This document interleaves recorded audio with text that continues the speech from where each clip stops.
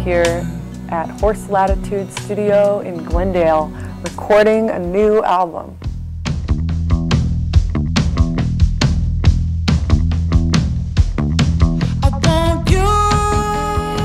It's plaintive, it is emotional, and it's just absolutely turned up to 12 the whole time.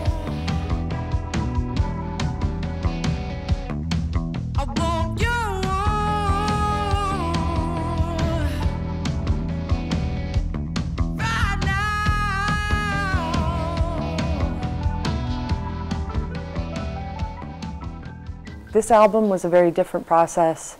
Linda and I kept sending ideas back and forth and back and forth. Since it was COVID, we couldn't be in the same room, and we would just send ideas. I'd have a little snippet of something, I'd send it to her, she would work on it, send it back. It was very effortless with Linda, I have to say.